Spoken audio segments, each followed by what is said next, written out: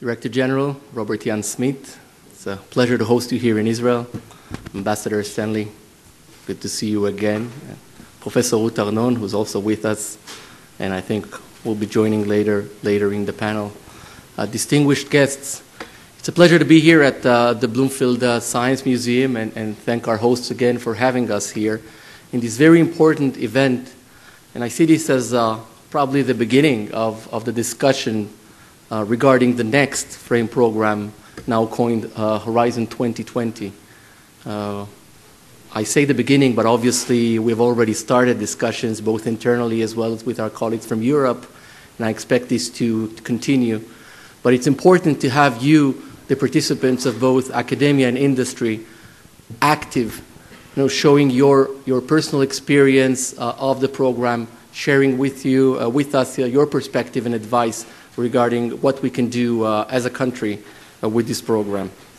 The frame program, the European frame program, has been very instrumental and a key program within our general R&D science and technology map. It has enabled the Israeli industry as well as the Israeli academia to extend our reach, to leverage our existing capabilities with those of our colleagues in Europe, both in the research community as well on the industrial front. I think we can be proud of the achievement Israel has achieved in the last frame programs, and obviously the seventh is the one that is just ending now.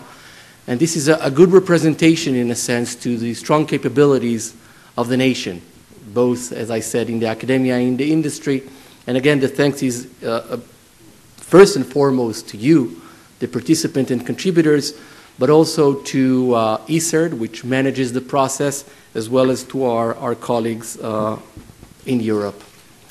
For us, participating in the European research area is a good way to interact with our colleagues. And R&D collaboration is a key part of what we do in the Chief Scientist. We strongly believe, by the way, and this has been said over and over again, that in today's world, it is collaboration which is the mother of innovation and not competition. So whereas in the past, we used to thought, both economists and technologists, that if we create a very competitive situation, innovation will spur. Today, it's very obvious, due to many constraints and due to the science-based industries of tomorrow, that collaboration is key. Collaboration between industry and academia, collaboration overseas with other partners, because innovation doesn't stop within a certain country or within certain national borders. And I think the FRAME program is a prime example of what can be achieved through such collaboration. And as such, the Israeli participation is very important to us and enables us to reach to much more significant achievement than we would have be able to do by ourselves. For the Israelis, R&D collaboration is also important because we are a very globalization-driven industry. We have a very small market. Our adjacent countries are commercially challenging, as I usually say. This means that the concept of collaborating with external partners overseas is something that is inherent in the DNA. People understand it. Both researchers from academia as well as entrepreneurs understand they have to interact with countries outside of Israel. And again, the FRAME program is a very good framework or umbrella for such collaboration, and in a sense reduces the risk, reduces the time to market, and also the financial needs for an industry to get to a certain achievements.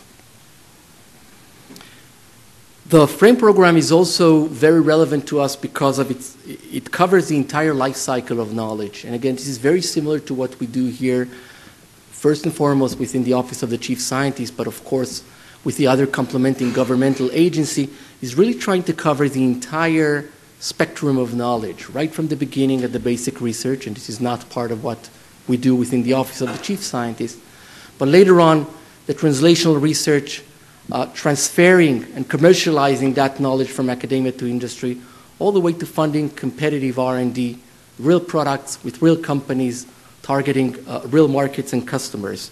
And as such, The frame program gives us very good analogy to our own programs, and I think this is something that will probably be discussed and start to be looked upon at the next program, Horizon 2020. I want to touch just briefly, and I'm keeping this very brief, Marcel, because I know we have a busy schedule today. A few of the points that I think are relevant for our discussion as we look into the next 7 years. One of them is something that I think was existed also in the former programs, and will probably keep going, and it reflects a little difference between how we view the promotion of science and technology and how the European community does. And I'm referring to the difference between focusing on key enabling industrial challenges. In a sense, you could call it a more market-driven policy.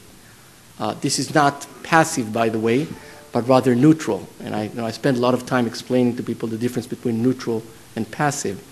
But as government, certainly in the Ministry of Industry, Trade and Labor, we try to focus on those initiatives that are market-driven, that have commercial potential, that really have a very clear objective as reflected by companies. And it's the companies that present the projects to us. So it's much more a bottom-up approach. Again, driven more by, not necessarily by themes or by societal challenges, but rather more by the market needs and what are the specific commercial objectives that are out there. Obviously, the FRAME program has both, and it has resources distributed to both. And since it has to serve many goals and objectives, it tries to balance that. But again, in the spirit of openness, I think this is something that is out there between the two policies, whereas I would say most of the Israeli governmental policy is not driven by the grand challenges, the societal challenges, but rather from market-driven policies. Now, when we can combine those two, and we have some prime examples from the last time, such as the green growth initiatives, the greenhouse gases emission reduction, and so on, we're always happy to do so. But our prime DNA is always market-driven. And I think this is something that, first of all, we need to understand about each other, and then see how we can put that into coexistence, I would say. The other issue, which is certainly, I think, going to present challenges to all countries involved, Israel not included, and I know some of my peers are going to discuss that later, is really the combination of national programs with the EU-driven programs. And I think there's a lot of sense about that. Obviously, the leverage is much more significant if you can tie into the pot some of the government plan and national plans. But I think realization of that is probably going to be challenging, both in learning how to do that, as well as in finding the right resources. And again, no secret, I think, these are times of economic challenges for all countries involved within the EU, as well as with, I would say, on the global arena. And I think this is part of the discussion that we need to do internally, quite frankly, in the different funding agencies, the ministries, the Council for Higher Education, obviously the Office of the Chief Scientist, in trying to better understand what are the new mechanisms and tools that will be included in Horizon 2020 and how we can better combine the national programs with the EU-driven programs under your leadership. And I think this ties directly to my first point about having market-driven, bottom-up programs to societal challenges. So this is an open question still. I don't think I have the answer, but I think this is something that we'll probably be discussing in the next year and maybe even as the program is being implemented. And the last point, again, not unique, I would say, to Israel, but very much strong as is the issue of SMEs. There's a lot of internal discussion, I think, within the EU regarding the desire to support small and medium enterprises as a major source of innovation. There are obviously other programs outside the FRAME program that are designed to support that. But as I understand Horizon 2020, this is one of the issues that is strongly discussed there. For us in Israel, this is very important, and Again, the reason is very simple. Most of the Israeli arena is comprised of small and medium enterprises. Most of the innovation is done within SMEs. If I take just the Office of the Chief Scientist budget as a mere reflection, 85% of that budget goes to small and medium enterprises. And this is not by design. This is not because we have a policy to prefer small companies but rather because, as I said, it reflects the innovation where it's done. And obviously large companies are important. They're important to our fabric. They're important to this as a source of innovation and spill over to society. But in the past, I think SMEs had their challenges in interacting with the FRAME program for many reasons. Some are resource-driven, and some are, again, comes from the themes, as I discussed before. I know, and I hear that constantly from Brussels, I would say, as a general name, that there's a strong understanding that small is beautiful, and I would be happy to see that being implemented in the programs. For us as Israel, this could be very important, as I say. I want to sum up, at least for now, and I know, as I said, probably will be joining you again in the panel, in emphasizing once again, we'll look at this as a partnership. It's been a very successful partnership, I think, to all parties involved. When we try to analyze the results of the Israeli contribution, we can see what we've gained, not only as an economy, but also in terms of knowledge, the exposure to the European research area.